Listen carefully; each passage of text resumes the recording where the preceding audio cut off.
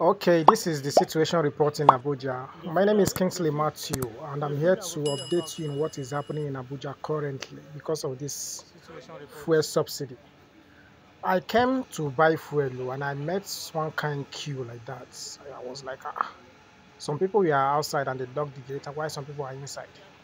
Well, when I parked my bike and I entered inside the filling station, I saw some people with a camera. They are wearing NTA clothes. And I saw cameraman, as you can see, he's videoing the fuel's price.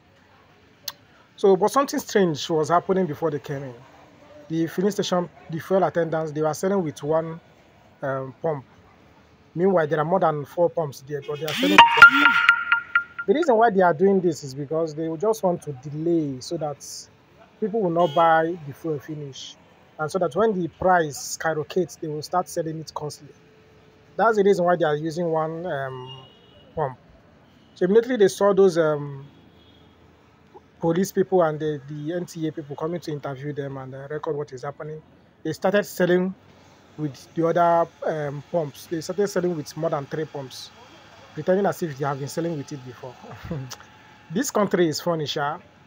After we'll be shouting government, government, government, but now we citizens now they cause all these things. Eh?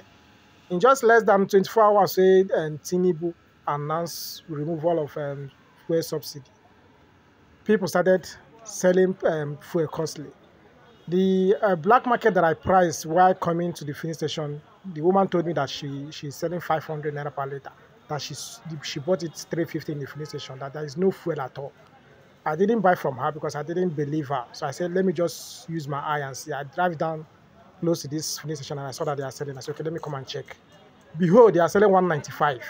So why would that woman be lying that they are selling 350 and she wants to sell her own 500? You see why we are the cause of all these things that is happening. We citizens, we are the problem.